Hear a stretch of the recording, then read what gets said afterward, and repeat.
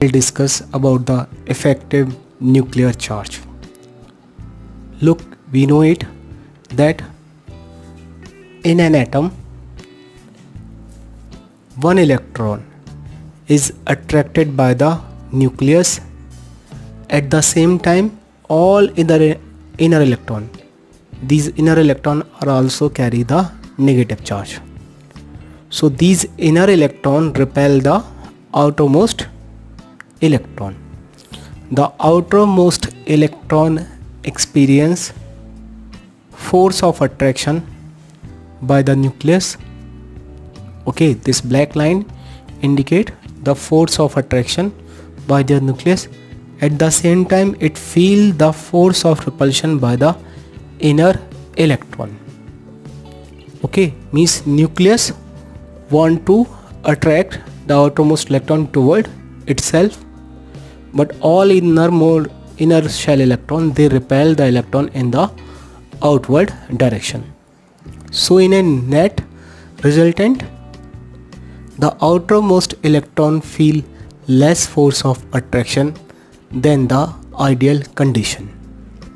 Okay, so the net force of attraction experienced by the outermost electron is called the effective nuclear charge.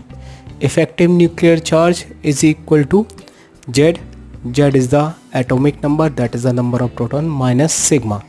Sigma is called the screening constant or the shielding constant.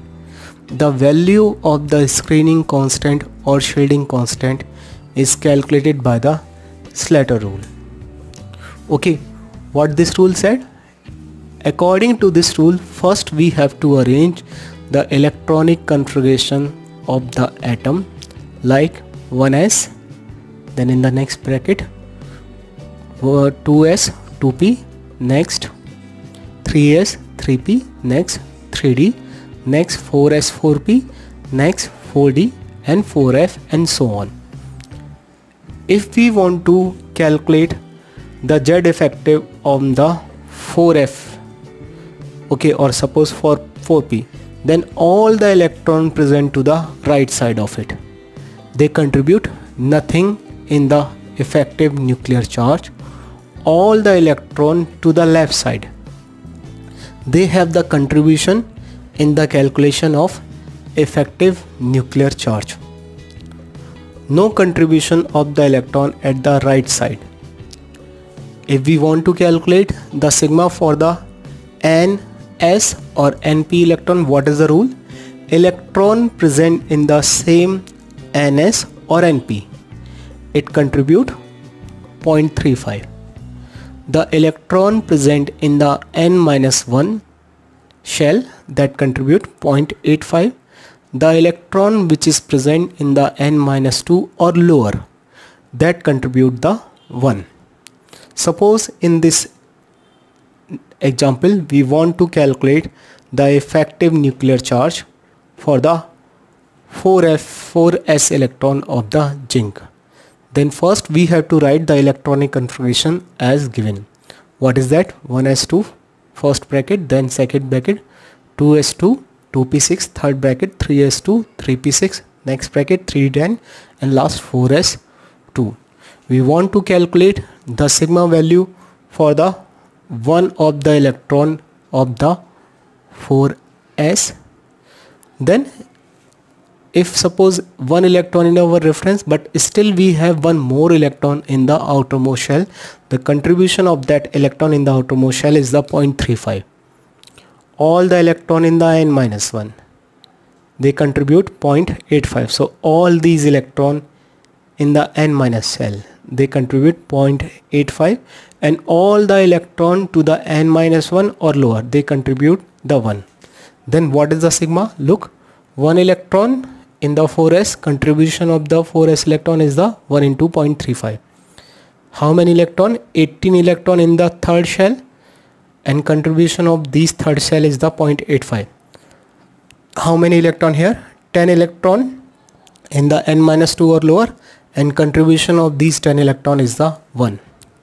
So value of the sigma become the 25.65. What is the Z effective? it is the atomic number 30 minus sigma. Sigma is the 25.65.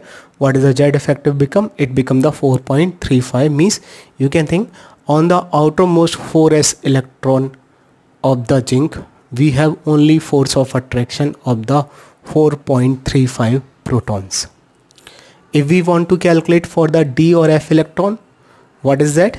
Electron in the same shell D and F, they contribute 0.35. Each electron contribute 0.35. Very simple.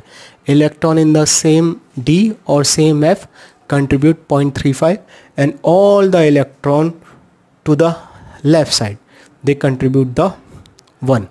Suppose we want to calculate now sigma value for the one of the D electron. So 4F contribute nothing because it is on the right side. All the electron to the right side, they contribute nothing.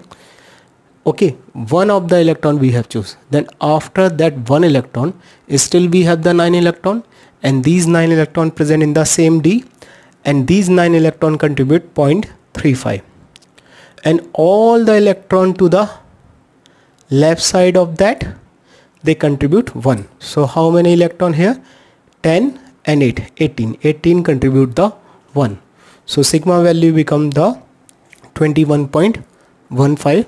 Then Z effective total 30 minus 21.15, 8.85. Means on the one of the electron of the D, we have the nucleus charge of the 8.85 protons only. This is how we can calculate the sigma, and we can calculate the effective nuclear charge. That's all from my side for this session. Thank you.